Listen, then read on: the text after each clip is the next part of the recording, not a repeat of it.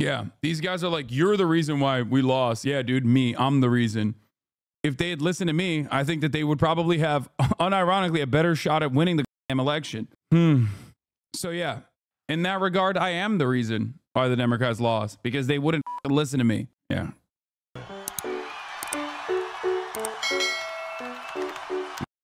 So let's get to Colin Allred. Colin Allred ran a campaign for New Republic. I wrote about the Southern social media strategy, Olivia Juliana, Isaiah Martin, and the rot of the core of modern campaigning. Okay. Now, Colin Allred still, in spite of all of this, ran better than Kamala Harris did. Okay. When imagining the platonic ideal of a Democrat running for national office in a red state, the party's old guard expects certain boxes to be ticked. The first among them is always the same. They have to be tough, a trait often signified by military service. Think Amy McGrath, the Kentuckian Marine, self-described as fiscal conservative who challenged Mitch McConnell. Or MJ Hagar, an Air Force veteran who took on Texas Senator John Cornyn the same year. Next, you must cut an ad that receives tremendous national attention. Then watch the money faucet flow. McGrath, for instance, outraised McConnell by more than $32 million. Hagar, in addition to outraising Cornyn, cut viral ads that had previously received vocal support from Hamilton creator Lin-Manuel Miranda. The latest high-profile iteration of this brand of politician was Colin Allred, a Dallas native, a civil rights lawyer, and a former NFL linebacker who took on Senator Ted Cruz. His statewide strategy was codenamed Texas Offense, and his ads were spliced with mentions of his glory days on the gridiron. He grabbed attention and nearly outraised Cruz, a prodigiously unpopular candidate in what was one of the most expensive races in the country. And like McGrath and Hagar before him, Allred lost by a humiliating margin. Okay? Ted Cruz, one of the least popular Republicans in the entire Senate, was able to put numbers on the fucking board. Okay? He was able to put up 970,000, almost 1 million more votes than Colin Allred. Okay? Literally. While Cruz underperformed Trump in counties across the state, Allred also underperformed in almost all aspects of the state's most populous counties, most of which already swing Democratic and have barely won more than Beto O'Rourke's 2018 total. The loss was so bad that Texas' longtime Democratic Party chair, Gilberto Hinojosa, stepped down, but not before he partly blamed Democrats' loss on the party's support for trans rights. Shocking. Texas Democrats perennially claim to be on the brink of turning the state blue, but this latest beatdown ought to be the first that yields a true reckoning with why the party continually disappoints in elections in a state which, the party sages tell us, demographically ought to be shifting to their advantage. But given the recent tenor from the party's centrist wing, from Hinojosa down to his Gen Z heirs apparent, the lesson of Allred's loss, that no amount of money or online clout can paper over a candidate's weaknesses, could just as easily fall on deaf ears. In his concession speech last week, Allred stumbled through a Winston Churchill quote, "Courage is the first of human qualities because it is the quality which guarantees all others." It took courage, he said, for him and his supporters to participate in an American election, despite the odds against them. Yet his strategy reeks of cowardice. Mirroring the Harris campaign, Allred ran to the right on the border and threw trans people under the bus. Counter to Harris, Allred tried differentiating himself from Biden, even voting to condemn his open borders policies. It wasn't enough. The Democratic Party prefers candidates, particularly in red states, who can raise a lot of money quickly. Allred visited just 34 of Texas's 254 counties, signaling an aversion to public confrontation, but spent a mind-boggling $57.75 million on advertising and marketing to make up for it. How? He relied heavily on donation centers in other states, particularly the suburbs of Washington, D.C., receiving far fewer smaller dollar donations in-state and leaning on political action committees to make up the difference. When journalists and friendly critics pointed out the obvious risks to his strategy, Monique Alcala, the executive director of the Texas Democratic Party, said on X that they were spreading misinformation and should please sit down. As Brandon Rottinghouse told Texas Monthly, Beto worked from the bottom up. Allred worked from the top down. This is a very important thing for people to recognize, okay? Beto O'Rourke's popularity came from not only his ground game, but also from the way he campaigned. He ran a pro-LGBTQ, pro-immigrant, and anti-gun campaign. He's got the closest a Dem has ever gotten to winning over a Texas seat since the party switch. Okay? Important to understand that. Now, Beto was far from perfect, but it seems time and time again that people respond positively. People respond positively when you go out and meet them where they're at. As early as the primary, fellow Texas Democrats were ringing alarm bells about a wayward campaign, but online, Allred's team seemed more interested in squashing inter-party dissent than winning in November. After Jen Ramos, a member of the Texas Democratic Party's executive committee, told the Texas Tribune in August that Allred was taking the party's liberal base for granted, a group of influencers and organizers went out of their way to discredit me, Ramos told me, adding that she was accused of aiding and abetting Ted Cruz. Wow.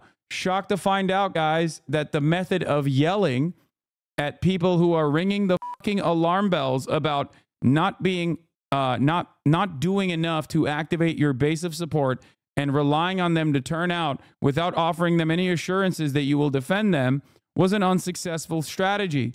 Oh my God. Olivia Giuliana, a 21-year-old influencer who spoke at this year's Democratic National Convention and was advertising the Allred campaign on youth voter turnout, took a similar line to Alcala, writing on X in the wake of the Tribune article, anyone saying Colin Allred hasn't intentionally engaged the base or traveled the state is spreading misinformation and frankly helping Ted Cruz's campaign divide the Democratic Party. Since last week's election, Giuliana has been ranting online against communism, as if a tiny ideological milieu in the United States, let alone Texas, played a major role in their loss. These people would rather fucking fight imaginary communist demons in their fucking minds than actually run a normal campaign. What a frustrating reality. But it doesn't matter because the Democratic Party will always uplift fucking f***ers. That is just what it is. If your strategy relies on you to elevate graceful winners like fucking Jamie Harrison, for example, why would any of these careerist hacks actually get their shit in order? They're just going to keep failing upwards. That's why you have the likes of that Lindy Lee woman, okay, who was more predisposed with rat-fucking the Bernie campaign, talking about how Bernie bros did online harassment towards her. And she was rewarded. She was fucking rewarded. These guys are the ones who get rewarded. Okay? There is no interest in winning. There's only an interest in losing gracefully and holding true to the ideological commitments that the Democratic Party has to third way neoliberal politics, even though it is very obvious that absolutely no one in the real world looks at that and goes, I want that. That's for me. Okay? You can read endless think tanks backed by big pharmaceutical corporations and the healthcare industry that tell me that it's actually bad to have Medicare for all. But when you go and talk to normal people in the real world and you go, hey, wouldn't it be nice not to worry about, in the words of Felix Biederman, a car payment style bill the moment that you visit a hospital? Virtually every single normal American is going to look at that and go, yeah, I like that. Actually, that seems, that seems insane that we have to do that. Okay.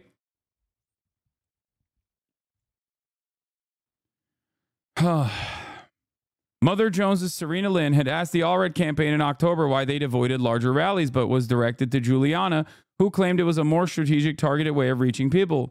Allred was focusing more on identity-focused coalition groups, Lynn wrote Lynn, including Republicans for Allred, chaired by former Representative Adam Kinzinger. Wow. Remember Adam Kinzinger and his assessment of what I was saying about the leaning on the Republican shit, who he claimed was how to lose the election in 2028? Here, let me pull that tweet real quick. Let me show you what the fuck is really good, just so you understand the mentality of these generational fucking, okay? These guys, once again, are more predisposed with maintaining their ideological commitments to third-way neoliberalism and inherently reactionary points of view, and they want to win by those standards. Let me explain something to you. This is that Adam Kinzinger. How to guarantee a loss in 2028, says Adam Kinzinger on November 6th. I don't want to say I told you so, but this run to the moderates looks like a spectacular failure, I said on the night of the election.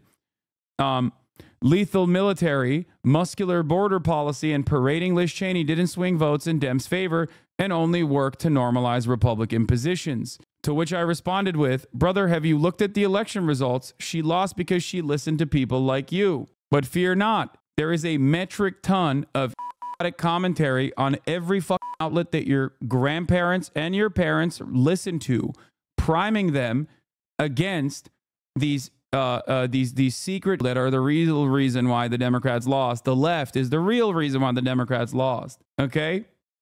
Fear not, everybody. Everyone is going to keep running the same idiotic route over and over again as the media deludes anyone over the age of 45 that still listens to fucking newspapers into a false narrative. Republicans for Allred, chaired by former Representative Adam Kinzinger, prominent anti-Trump Republican, also endorsed Harris. The more likely reason Allred wasn't more regularly found out on the hustings was because Texas Observer pointed out that his stage presence was underwhelming, that he lacked even basic charisma. Meanwhile, Allred's outreach to farmers, who make up 14% of the state's workforce and more than 12% of the U.S. total, by far the most of any state, was sporadic at best. Clayton Tucker, a rancher and a chair of the Lampasas Democratic Party, based in the 712 square mile county with a population of fewer than 24,000, said between the crowded Democratic primary and election day, there was quite a dry spell in communication. Tucker lobbied hard for Allred to appear before the farmers and lay out his vision. Finally, in October, what is this? Trump's Israel ambassador said, yeah, no, I know. What? Hope you're fucking ecstatic. Oh, Trump's Israel ambassador has said there's no such thing as a West Bank. It's only Judea and Samaria. Hope you're fucking ecstatic about your apathy to selection, bud. Glad you get to stay on your high horse while throwing Palestinians under the bus. Number one, I don't think you care about Palestinians. Clearly, you don't. Okay? And I don't know why you have to even try to act like you care because you think you're winning some fucking talking point. There was never a moment where I didn't say that Donald Trump would be worse for the Palestinians overall. Okay. But Kamala Harris also straight up lost the election specifically because she personally ran a strategy of actively pushing anyone who cared about Gaza away from the party. Not only did she not separate on Biden on a multitude of different issues, she certainly did not separate on Biden on this objectively unpopular policy of Gaza. And that is precisely why she lost. And liberals like you don't care about the truth at all. And that's why you're in here doing fucking, you're in here being an inhuman piece of shit. Now, what do I mean by you're being an inhuman piece of shit? Donald Trump's Israel ambassador said there's no such thing as the West Bank. Meanwhile, Biden had said that there is a red line that will be enforced where Israel will no longer have weapons transfers unless they commit to 350 food trucks and humanitarian aid trucks crossing over the boundary into North Gaza. Israel never followed through on this, and the Biden administration, as of today, as the deadline has closed for this enforcement, has said it's okay. They violated it, but it doesn't matter. There was no real red line to begin with. So talk to me about why you actually care about the Palestinians. You clearly do not. Okay, show me a clip or a video of Donald Trump ever saying something that is a drop of empathy for Palestinians. My friend, you are so fucking stupid. I am openly telling you what I said time and time again. Donald Trump is no friend to the Palestinians is what I specifically said. But you know what Donald Trump did do?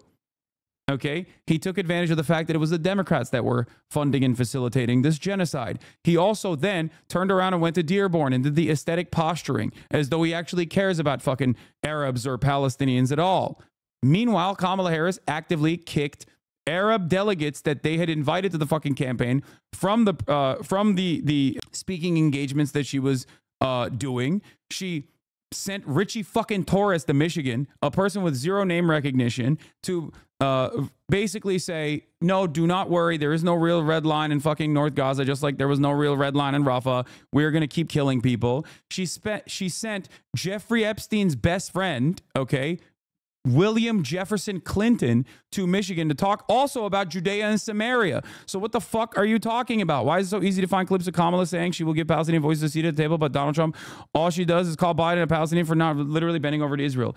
You are not going to be able to convince a single fucking person when obviously, if you're not recognizing the metric ton of harm Kamala Harris did to herself by not recognizing the uncommitted movement as a serious danger to her reelection chances, to the reelection chances of the Democrats, you're yelling at no one. Okay? There was never a moment where I said Donald Trump is going to be better for the Palestinians. Find me a clip where I said that, and we'll have a discussion. Okay? You can't because that doesn't exist. Because I openly recognized that Donald Trump will be worse overall. I actually maintain the position that he will permanently annex the West Bank. Why did I say that? Because he got $100 million from Miriam Adelson to specifically do just that. All you do is pretend they're one-to-one, bro. It's sad. No, what's sad is your pathetic inability, your absolute fucking inability to recognize what is happening, what is unfolding in front of your fucking eyes. Notice how you're no longer talking about how Gaza is going to get wiped out under Trump, because it already did get wiped out under Joe Biden. So shut the fuck up. You do not give a single shit about Palestinians. And it's so unimaginably cruel that you could just turn around and use Palestinians as you champion their death and destruction as a simple talking point in an effort to cope for the dogshit campaign that your candidate of choice ran. Just be honest. Be honest with myself and be honest with yourself. Don't try to present yourself as a defender of the Palestinians, okay? You're saying they're already wiped out as the most white thing I've ever heard. Jesus Christ, you really think the situation can't get worse? How sheltered. The most white thing you've ever heard. Man, shut the fuck up. Your brat campaign sucked dick, okay? And now we have to live in the fascist reality of the United States of America. Go fucking chirp about how you were excited, salivating at the prospect of Muslims being deported more. This is not an area where you can do that, okay?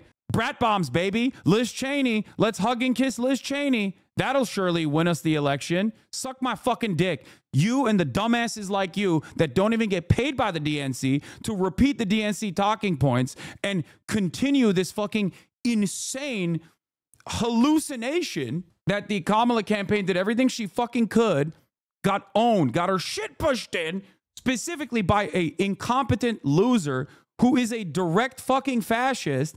And now the country is worse as a consequence of that. And you're coming to the one guy who kept ringing the fucking alarm bells because, in spite of my moral disagreements with a administration continuing to do genocide, I still understood that it would be far worse if Donald Trump was president. Stop yelling at me.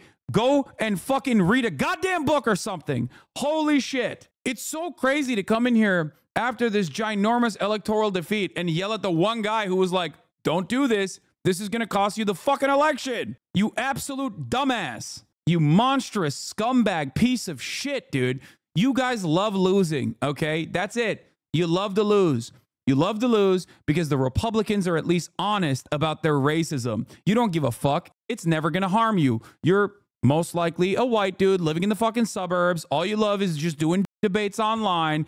And this way, you get to stand as a morally superior being to Donald Trump's unimaginable cruelty, while it simultaneously doesn't impact you at all. And maybe deep down inside, you kind of like it. That's why so many dumb fucks are now chirping about how excited they are at the prospect of Donald Trump fucking flattening Gaza, as though it hasn't been fucking flattened already. That's the whitest thing you've ever said, bro. Saying Gaza was flattened is the whitest thing you ever said. No, it's just the objective reality. Gaza has been flattened. 2.5 million people displaced, and they're getting pummeled right now under the Biden administration. If you actually cared about that sort of thing, you'd be fucking smiling and dialing your congressperson instead of chirping a goddamn Twitch chat about the one fucking person that has not only been so restrained and so balanced in this analysis, but has also made an argument to convince liberals that this is an electoral defeat waiting to fucking happen. Racist fucking liberals, dude. You gross me out. You're disgusting. You're virulent little racist monsters, okay? That's why you fucking lose every goddamn time. You have no convictions whatsoever, and you're just a fucking bot that basically says whatever the DNC is saying, whatever the Democratic Party is saying, whatever MSNBC is writing about, I'm just going to repeat over and over and over again, no matter how fucking stupid it is. There's no better, there is no clearer fucking indication that you are just as delusional as these fucking QAnon losers on the right, then coming in here after this massive fucking electoral wipeout and being like, you know why? I'm going to fucking sit here and flex. I'm going to be like, oh, look at you fucking Muslims for your apathy. I didn't even demonstrate apathy, you dumb fuck. I openly stated what was happening. If that frustrates you, then maybe, do some internal examination. Figure out why you have such cognitive dissonance. Yeah, these guys are like, you're the reason why we lost. Yeah, dude, I'm the reason. If they had listened to me, I think that they would probably have, unironically, a better shot at winning the goddamn election.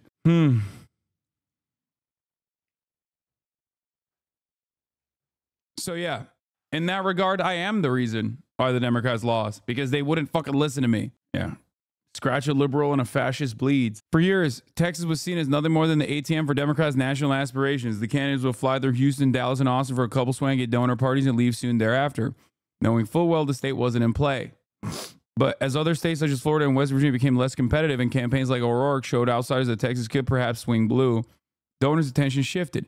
This has been a blessing and a curse. On one hand, candidates can potentially tap into a wider market, so to speak, to fund their campaign. On the other hand, it disconnects candidates from the prerequisite for local support. The more cynical among us might view this as a racket. Consider the case of Isaiah Martin, a centrist Gen Z Houstonian and a friend of Giuliano's who briefly ran for Congress. In September 2023, he posted a single ad that went viral, landing him on MSNBC to talk about his vision for the country. He acquired Anika Albrecht, almost got it, who previously worked for Blue Dog Representative Murray Gluesenkamp Perez, also another fucking grifter, as his campaign manager, raised about $400,000, mostly from donors outside the district, and a couple months later, unceremoniously dropped out. Despite his electoral faceplant, he became an influencer touring the country for the Harris campaign. The Texas Democratic Party is replete with organizers such as these, who always seem to fail upward. Other longtime Democrats have pointed to MJ Hagar as a similar problem. She's raised all that money, and where's she now? Far from the limelight, working for Deloitte. There's not much money to be made when you invest in grassroots, Tucker told the New Republic. I think we're too culturally obsessed with commercials and mailers. Speaking for myself, no mailer or commercial has ever convinced me of anything. But a conversation, whether that's over the phone or in person, has. Some have given up on the demographics of destiny argument, in which liberals assume the changing racial makeup of the state would inevitably mean Democrats will sweep into power. Tucker, for instance, said an emphasis on economic populism is popular in the rural counties that lie devastated to this day by NAFTA. But even as the Democratic myth lies dying, the next one has been born, that young people armed with technology and social media will connect with voters to drive a blue wave. A lot of these fucking influencers, all they do, and I'm no disrespect to the Harry Sassans of the world, but all they do is convince old people that they're doing youth outreach. That's it. And a lot of the motion that they have is within the confines of the Democratic Party, the establishment. That's it. DC guys look at a young person that sounds exactly like them and go, oh my God, this guy's killing it. Okay? This guy's fucking killing it. Holy shit. Turns out the youth love this. It's pure graft. That's all it is. Okay? But it doesn't matter, because here's why it does not fucking matter. Okay? The reason why it does not matter is because they will get elevated. They will develop a platform of prominence, even if that platform does not yield positive results, even if that platform does not yield any sort of electoral victories for the Democratic Party. It does not matter. We just keep elevating fucking losers. Okay? In late April 2023, Axios reported that Biden's 2024 digital strategy would entail an army of influencers, employing several staffers to focus specifically on young and suburban voters through content creators and offering the White House and Biden campaign on the road to hundreds of unpaid social media stars. 4 months later, the liberal super PAC Progress Now dropped $70 million on a project per Politico to make Joe Biden cooler online. Around the same time, Democrats' campaign tech companies were acquired by a private equity firm that laid off a quarter of its employees. A new emphasis on influencers was concurrent with a shriveling legacy consultant sector, effectively cutting out the middleman, but this didn't entail better results. After the election, the nation's Elie Mystal proclaimed that liberals need to build their own Joe Rogan. Perhaps a natural conclusion to this strategy, combating thick-skulled propagandists with thick-skulled propagandists. If there's a takeaway here, it's that the Allred campaign was more of a social media campaign than a Senate campaign. Like McGrath and Hagar before him, Allred and his team were relying on high-profile surrogates and an ungodly amount of money to flood the zone. This, in some respects, is not that different from the Trump method, by the way. The only difference, however, is that Trump at least engages in some level of populism, albeit a right-wing populism, okay? But some populism is a necessity. If you don't do that, then you're fucked, okay? He can come across as personable. He can come across as honest, even though we all know he's a dishonest charlatan and a fucking comment of the highest order, a person with multiple failed businesses, 6 bankruptcies under his belt, okay? Yes, I know. Mike Fuckabee is the goddamn ambassador to Israel. I know. Why the fuck are people coming in here and spamming this shit? I know. I already covered it. Okay? I covered it 1 million times over. Stop. I know.